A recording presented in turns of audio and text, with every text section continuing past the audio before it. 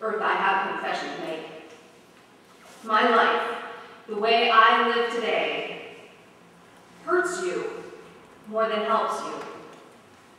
I don't allow myself to think about it all the time, but I carry a sense of guilt for the way my actions contribute to more waste, pollution, and destruction of the natural world.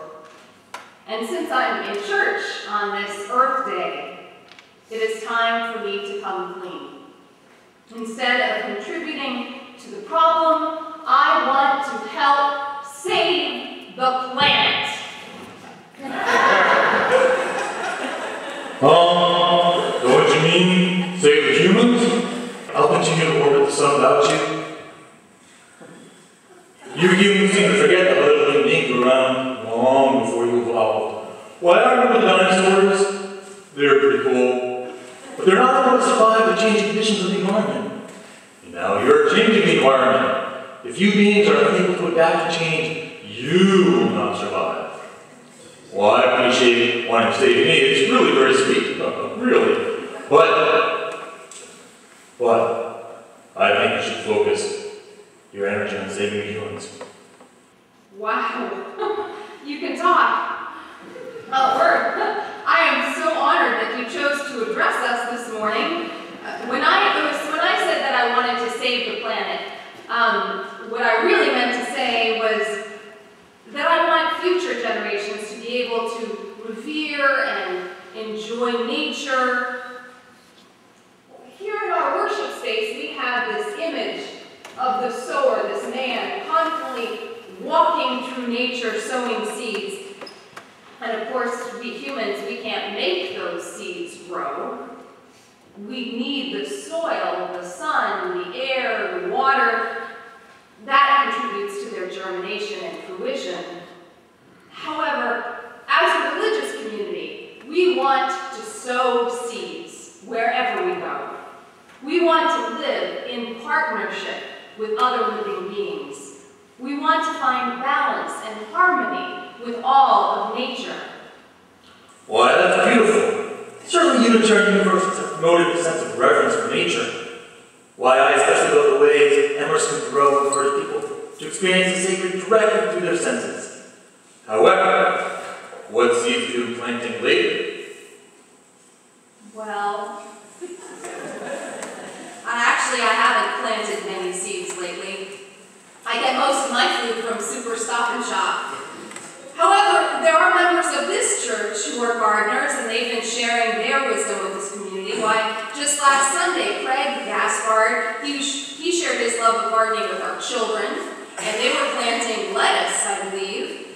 And the Green Congregation had that potluck in which you shared gardening tips with one another. And I haven't done it yet, but I have decided to plant a small vegetable garden in my backyard. And I signed up for an organic share at Simmons Farm, so June through October I'll be eating more in rhythm with the seasons from right over here in Middletown. Why, it sounds like you're beginning to plant seeds after all. Did you know that the food you buy at the average store typically travels 1,500 miles before it reaches your plate? Oh, if you know jet lag, just imagine what lettuce feels like. I'd like to hear more about this Green Congregation. What is that? Oh, the Green Congregation. That's a grassroots movement throughout our association. Beth Millam is the chairperson here at Channing. Ah, Beth. Yeah. She's brought together people from every area of church life to consider how we as a religious community could better live out our ideals. Together, we have a written plan for worship, religious education, earth justice, and sustainable living. As a church, we want to practice what we preach, and so we had an environmental audit. We changed our light bulbs, most of them, to compact fluorescents, and we're even considering alternate forms of energy, like having biodiesel in our furnaces, or even putting a wind generator on the cupola here of the sanctuary. This is a plan, a part of the UU Ministry for the Earth. And with all of your approval, the congregation voting, we hope to become an officially certified green congregation. Oh, now you're talking. So many times it seems like we humans make decisions based only on the cheapest cost. However, when human beings make decisions based on money, you end up paying the price. Cheap goods and fossil fuels are contributing to the climate change and hurting other species as well. Yes, we know that we will have to pay more in order to have green energy, but this investment is good for all. That's why I'm a member of Interfaith Power and Light. That is why Don Allenson and others are encouraging you to switch to green energy. The more people join together in supporting renewable resources, our dependence on fossil fuels will lessen. Well, the truth about cheap fossil fuels is that they aren't cheap when you look at their impact, and you're going to run out. I'm glad to hear human beings are beginning to recognize other natural resources, like the sun, wind, and water. These resources are cleaner. However, you also need to recognize that each of you consume more resources than your sustainable share. Yes, I know. Old habits die hard. I bought a hybrid car because it consumes less gasoline and emits fewer carbon gases, but it takes a real change in order for me to leave that car parked and take public transportation or walk to my destination. Well, you certainly have begun planting seeds. Now please remember, instead of saving the earth, you need to save yourselves.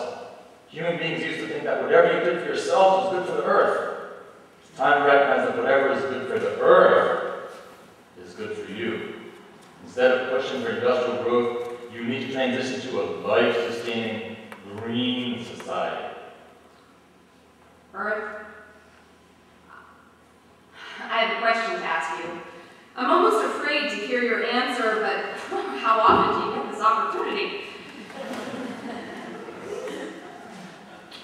Is it too late for us? Hey, Brett, why the gloom and doom all of a sudden? Human beings sure like to think life is a struggle.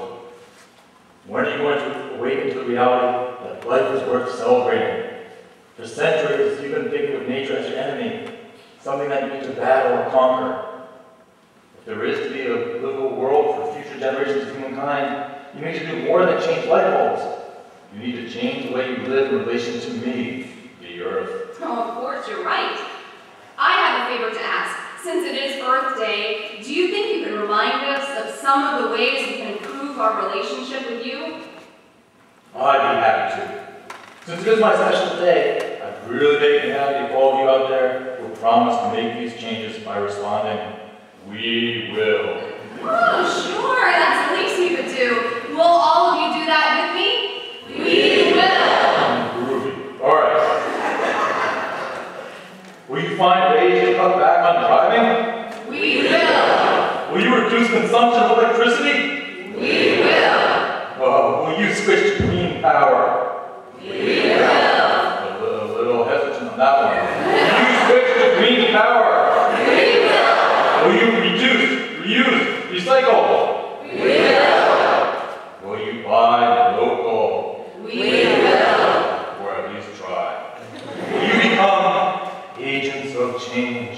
We will. Thank you, Earth, for all of the gifts you offer us. On this day, we celebrate you and make commitments that take us to a more sustainable future. We are agents of change in our individual actions, as a religious community, and in our ability to inspire collective change. Our faith calls on us not only to change our light bulbs, but to change our lives.